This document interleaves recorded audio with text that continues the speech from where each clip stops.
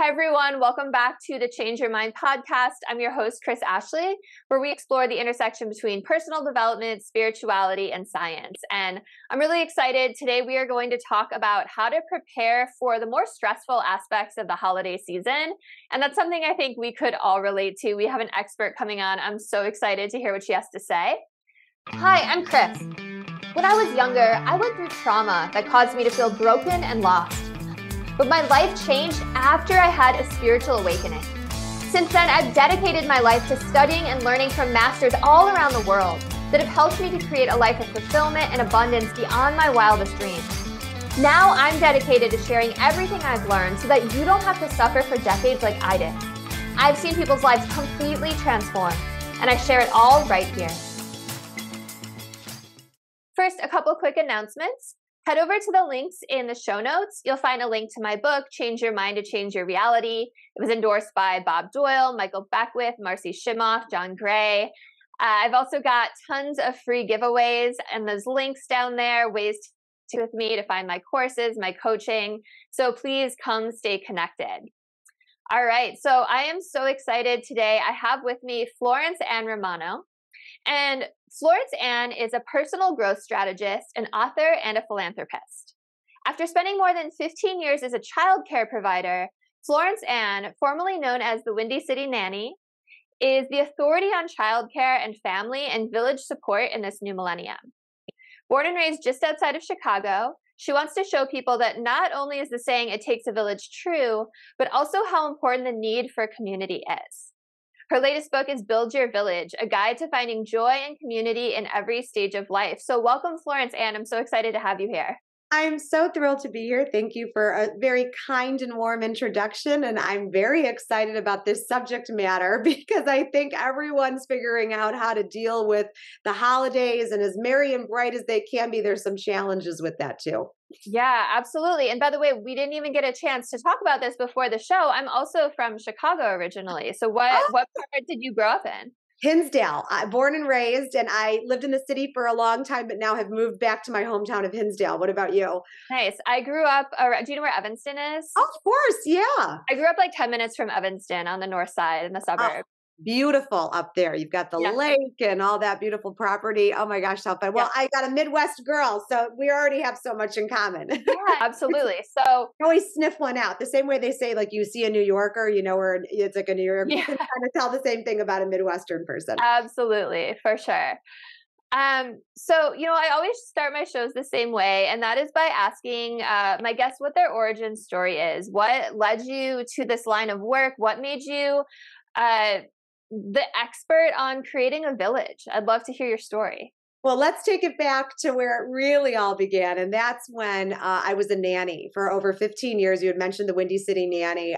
It was a beautiful time in my life. I had written a children's book regarding childcare in the new millennium called Nanny and Me, taught children how about the transition of being cared for by their parents to being cared for by a caretaker of some kind. Because the statistic at that time was over 65% of families in America had a caretaker. And I was like, gosh, this is really part of our culture today. And I started to do a lot of media regarding childcare in the new millennium. And that was wonderful. And I loved it. And then as the years went on, we all of a sudden got COVID in our world and globally. And I started paying attention to what a lot of parents were saying, which was, it takes a village to raise a child. Where is this village? Is there a phone number to call or the directions to it? They would bemoan this all the time. I thought to myself, gosh, we really should have directions to the village. These people don't just show up at your front door. We really should talk about how does this work?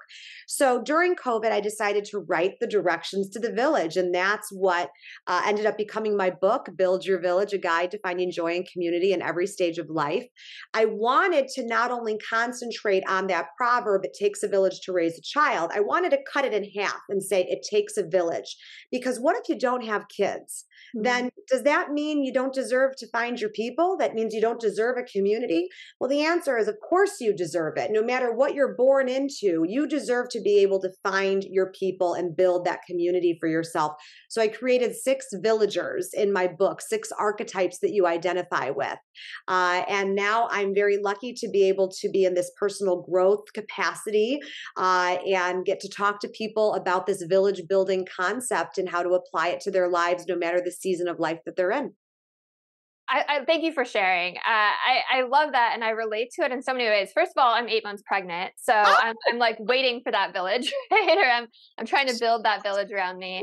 Congratulations. Oh, thank you. Yeah. So I'm definitely gonna check out your first book.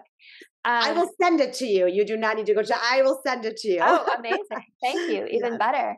But I love that you focus on all areas of life because sometimes it's hard to make friends as an adult, especially if you're moving to a new city or starting a new job or working from home now, right? That's a huge thing after the pandemic. So Well, we're also in an epidemic of loneliness here in our country today, and our mental health is really being affected by that. We're in a mental health crisis, and we saw that exacerbated by COVID. And what's interesting about that is we're not really seeing the recovery now that we've come out of COVID. We're seeing this mental health crisis perhaps get worse. And one of the other sides to my life, philanthropy wise, is I sit on a board at Sesame Street.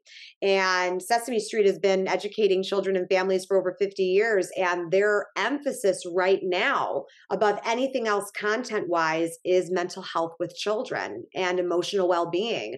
And so, anywhere you slice it, whether it's an adult or a child, we need to pay attention to how we're connecting with one another and how that perhaps is suffering in so many different capacities. And this idea of village and community, what does that look like for you? Because it doesn't look the same for everybody. And so being open-minded about that is also a really important piece of the puzzle. yeah, that totally makes sense. And it makes sense that it's getting worse. Like it feels like people are really isolated now. We're behind our screens a lot. Like I said, people Right. are working from home a lot. I hear parents talk about screen time all the time. Like when I was a kid, I was out riding my bike and didn't come home till dark, right? Right. Me, same thing. Yeah, Yeah. same thing. I mean, think about that though, Kris. I mean, the pressures that children have today, and this is a whole different rabbit hole we can go down with social media and just kind of the content that they're digesting. There's a lot of influence that's happening. And I use children as an example. However, we are, as adults, are not exempt to it. Think about us on social media. We're looking at all this content, and some days we wake up and we feel so depleted. We feel so less than, and we wonder why. Probably because we're surrounding ourselves with content that is not filling us up in the proper ways, that somehow is maybe toxic to us. And so how can we sit there and tell our children to limit their screen time when we as adults can't even take our own advice with that? So I think we all have a lot to learn regarding how we are exposing ourselves to the influences, and how that's actually affecting our mental and emotional health. That is so true. And we're gonna get to the holiday thing too, but I just Yes, I know. Oh my this gosh. is like such an important conversation because every time that I've deliberately taken a break from social media, like usually I'll go on like spiritual retreats sometimes. Like I went to Eckhart Tolle last year and I didn't touch, it was amazing. It was in Hawaii, but I didn't touch my phone for a week. And I just felt at first it was like an addiction. Like I wanted to, but I didn't. And Yeah. I just felt so good at the Right. end of that week. And then Yeah. I noticed as I started looking at it again, it made me depressed. Yeah. And you Mhm. don't realize that it's like when you take a break from caffeine and then you drink coffee again and you're like, oh my God, this is a drug, right? It like really affects you. It's wild. It's funny. I was thinking about this last night. It's funny you bring it up. I was, watching a movie that I had recorded, and I forgot that I recorded it. And every time a commercial came on, I'd pick up my phone and start scrolling. Every time a commercial came on, and I'm like, wait, what am I doing? I can fast forward. But it wasn't even that. It was the fact that every single time a commercial came on, I had to go back on my phone. I had just looked at it about, 5 minutes before. What am I doing? Why am I so attached to it? And I love what you said, that, that detox for you, as hard as it was in the beginning, then once you did go back to it, there was this feeling of ickiness associated with it. So what did we learn there from that? We learned that removing ourselves from it actively, intentionally, is a really important part of our health, and keeping ourselves also peaceful. We're always searching for that peace in all these different ways, and that's a part of it. Yeah, absolutely. And I think I do want to talk about the holidays. And I think this is such a good segue to being present, right? Yes. Because I Yes. mean, there's, and my husband and I are guilty of it all the time. We'll be just hanging out and it's like the phones are always out. And it's like, wait, no, Right. let's just be present with each other. But I know the holidays come with so much more stress. Just being around family and sensitive topics and establishing boundaries and all of that. So I know that you came with some tips for us, and Yes. I'm so excited to hear about them because I know I need them this year for the holidays, and I'm sure listeners do too. So tell You us a know, bit it, about them. Yeah. right. There's always, I think, a hint of truth, no matter what you're going through in your family, as perfect as it may seem, as harmonious as it is, there's probably a hint of truth to all of this that will resonate with you. And I hope it does. And also, not to put a dark cloud over the holidays, but certainly, there's a lot of emotion that go into the holidays. I don't want to say anything too melancholy, but think about the people who are going into the holidays and it's their first one without their mom or their dad or their grandparent or a sibling, and this holiday is going to feel different for them. It's going to look different for them. And we have to give people grace, because that could also influence their behavior. And you never know what people are going through. So just being a little kinder during this season really is important. But let's start with this proactive preparation for positive interactions. So, holiday gatherings, there are potential challenges, like if it's political or religious. Again, we're living through a time right now where there's a lot of really sad things happening in the country. And sometimes it's best to make that environment a no politics, no religion, nothing controversial environment. And I know that sounds weird that you would make that rule, but I'm going to give you a very recent example. So my parents are divorced. They've been divorced over 4 years now, but were married for 40, if you can believe it. Now they have a very good relationship, but my dad comes to all the holidays still. And my dad tends to get very sad during the holidays, ever since the divorce. And so my sisters and I decided, you know what? We're not even going to give an opportunity for just sitting around talking. We'll have the dinner, but then after the dinner, the Thanksgiving dinner, we're going to play a game. So we played a game after dinner for the rest of the time, and we had the best time. We didn't talk about anything that was emotional. We didn't bring up anything that was going to be difficult or challenging. It was really very light and bright. And we needed to kind of direct my dad that way in order to make sure that we created that environment again that was going to be the most positive and most successful. So that's a piece of advice I want to give you. If it's your home, or even if it's not, try to bring to the table something that is going to be positive. And maybe that's you bringing a game to someone's house, or everyone making a ground rule that we're not going to talk about anything controversial. Set that as the standard, or as the thesis statement of the day. Take control where you can take control in a situation where maybe you feel very out of control, if that makes sense. That totally makes sense. And I think that's a great idea. And I'm just thinking about, Christmas and Hanukkah coming up. Give a game as a gift, right? Yes. Like even better, right? And then it's there and it's like, hey, let's play this thing. But I love that, like redirecting people. Right. And actually I lost my father this year. So my mother's she's actually on a plane right now, coming out for the holidays. So I know that's going to be a tough one to navigate. So I like this idea of just having empathy and really kind of just being a little more understanding of people's individual situations. Right. And I'm so sorry for your loss. And it is a very, it can be a very hard time, losing people no matter what is hard. But when it's on the heels of a holiday, and it's the first holiday perhaps you're spending without them, the first of everything in grief is very difficult. And so, everyone grieves differently too. So you don't know how that's going to reveal itself in each person. And you don't always know either too what someone's going through, that you might be walking into a Christmas party, a holiday party, or whatever it is that you're attending, and don't know what someone's going through. That's why it's important, again, to lead with that kind of kindness and give people that grace, because not everyone is going to be open about perhaps what they're dealing with personally.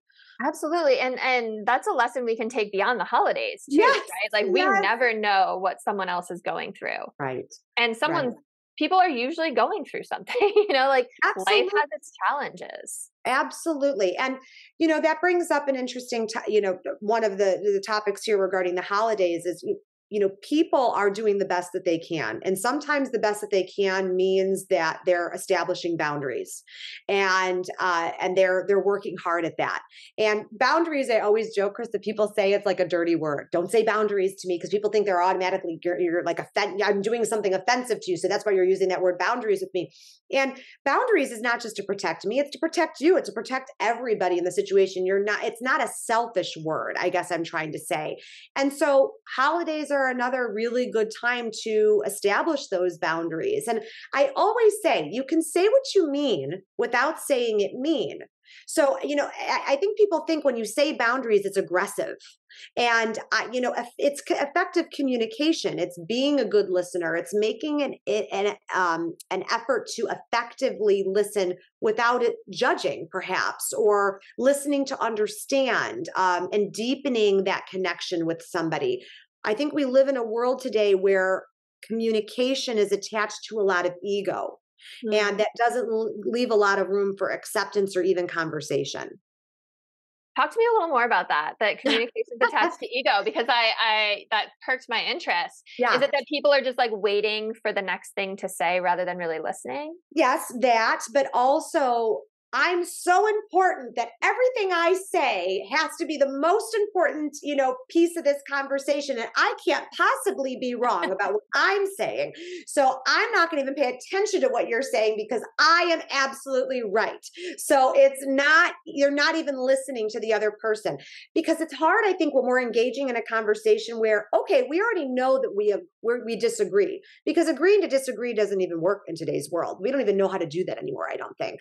We should. I'd like to get back to that, but I don't think we do.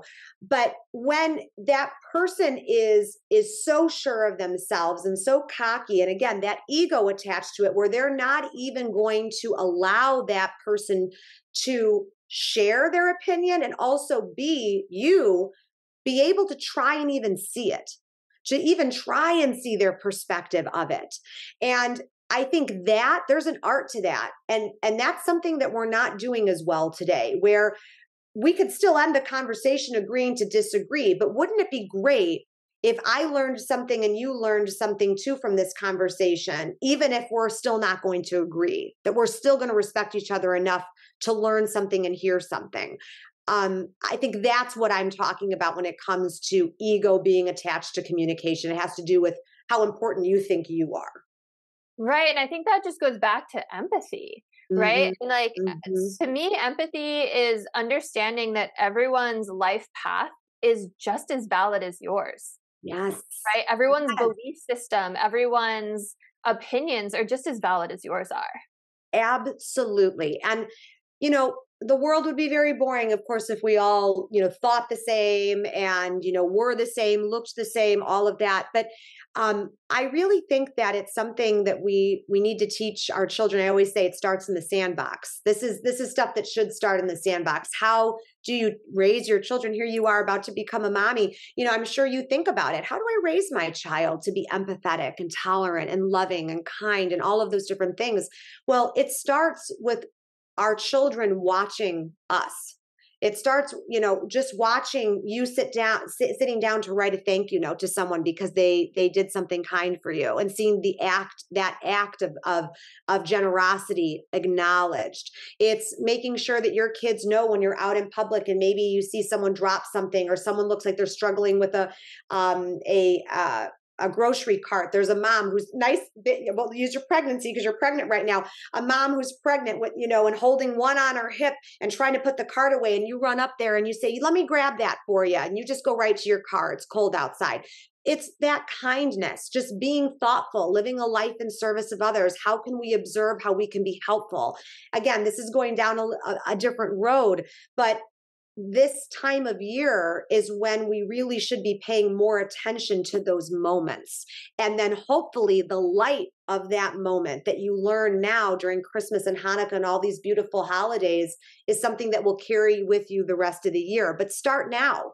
If you want to start something now that is going to carry you through 2024, start it now. Don't wait for New Year's. I love all those examples. And I think it's so important because not only are you setting an example for your child, but you're becoming this beacon, this light for everyone else around you, right? Like acts of kindness are contagious.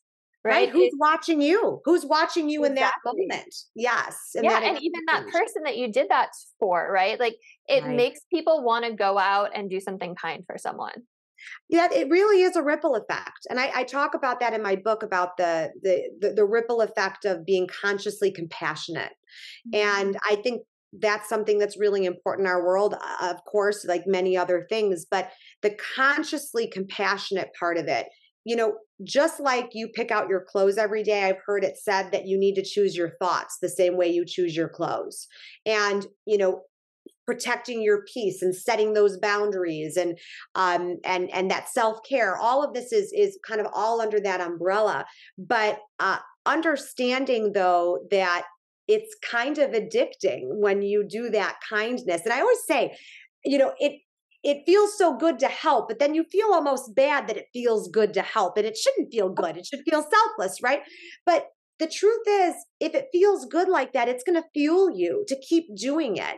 Most things in life, if something feels good, tastes good, sounds good, you're going to want to keep doing that. So if acts of kindness fuels you in that way and warms your heart and continues that ripple effect, then enjoy and embrace the feeling that it gives you, knowing that you're going to keep using that to make that light and that feeling brighter and brighter. So well said. I love that. And along those lines, going back to the holidays of, just doing things that feel good and spreading some kindness, one of the other points you talk about is letting go of grudges and forgiveness. And holidays just seems like the perfect time to do that.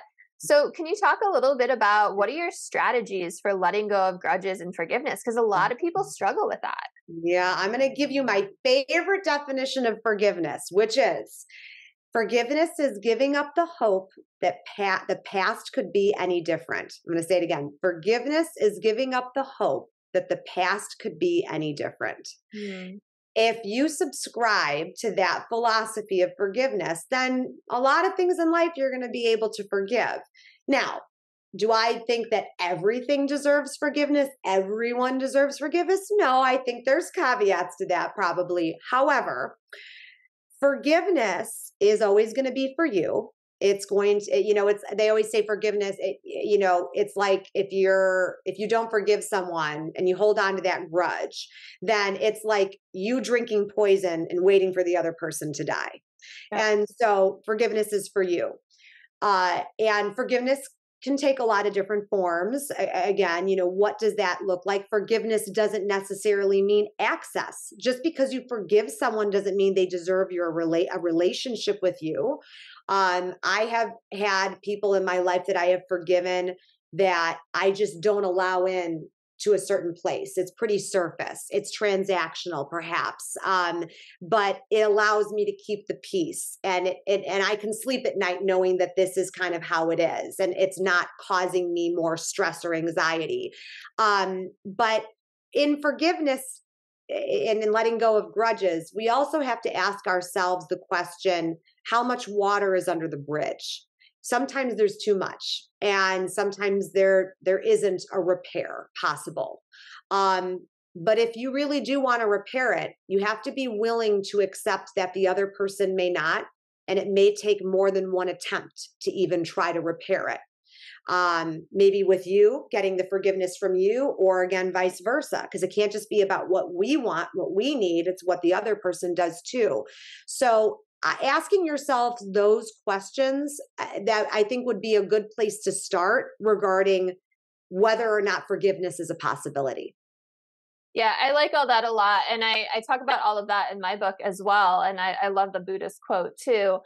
And I think just to also add on and piggyback, it's also about willing to be the person making the effort Mm. without expecting the other person to change necessarily, Mm. Yes. right? Yeah. Because we can't control them. They Right. still might do those things, but if we can be the bigger person and step up, then maybe, like we were talking about kindness, maybe they can come up to our level. Right. That is so well said. And it's also protecting the vulnerable openings within yourself. When you're creating those boundaries, forgiveness, again, we were talking about the access part of it. Um, if forgiveness scares you because you're afraid that you're going to end up in the situation that you were before, you're going to be betrayed or whatever the feeling is attached to it, it's okay to say that there are going to be boundaries attached to this new version of this relationship. And it doesn't mean that those boundaries are ever communicated to the other person. You can know it. You can know how you're setting that tone. But again, that's an important piece of this evaluation for yourself, depending on what and how you want to repair. Yeah, absolutely. And it just goes back to, like you were saying, boundaries. And just, I know we're getting tight on time, but can you just give an example of how one might set a boundary around the holidays? I was just talking to a girlfriend about this actually, and she was saying that a person in her family tends to really attack her kids when they come in the door, and the kids are very nervous around people, even family, and it makes them nervous about going to this house because they don't want to be picked up and kissed and hugged and all that. The kids want their boundaries too. So this example I'm using is, I talked it through with her. She called her family and said, in the way that she could use her language, my friends, like her love language, her communication language, to say, you know what? We're so excited about the holiday. The kids can't wait. But right now, we're trying to work on the kids, making sure that they can stand up for themselves regarding their bodies and what feels good and what doesn't. And it would be great if you could just give the kids a few minutes when they first come in to get settled. And then they'll come to you. Let them come to you though. But it will feel so good when they do, because they'll warm up as long as have some time to get acclimated. So she said it in whatever her words, after we talked through it, she said it to her family, and her family was very open-minded about it. They understood. They wanted the kids to feel comfortable. She didn't attack them, saying, you've been doing this and it's been really upsetting my kids, and we're not going to come to Christmas if you do this. She did it in a way where she got what she wanted. And that's the point. Get what you want from it. What's your goal of this? So you have to deliver the information in a way that is going to get you to your goal. And sometimes that's going to be you taking a minute, taking a beat, and really planning what you say and saying it effectively.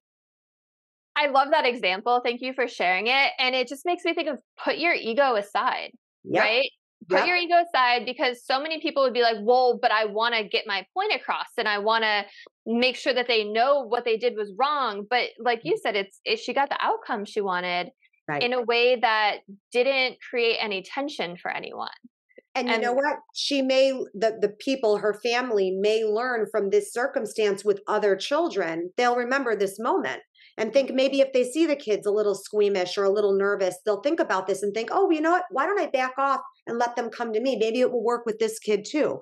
There's learning in all of this, so I hope that people can understand that going into these holidays is, there are some challenges with it, but think about what your goal is. What is your goal of this gathering? And then back into it and use some of the things we talked about today. But think about what the goal is first and then work your way to that solution. I love that as a final message. So thank you so much. I know you're tight on time. You've got to run to another interview. I appreciate you taking the time. Please let listeners know how they can get in touch with you, where they can find you, how they can buy your book. Well, I would be honored to connect with any of you out there. FlorenceAnn.com is my website. My book is available there or anywhere books are sold, and also social media, Florence Ann Romano. I answer every DM. Please think of me as your virtual village. Amazing. Thank you so much. And for everyone tuning in, please like, share, subscribe. Help us spread the good word. If you know someone who's having a little anxiety around the holidays, send them this episode. All right. Have a beautiful rest of your day, everyone.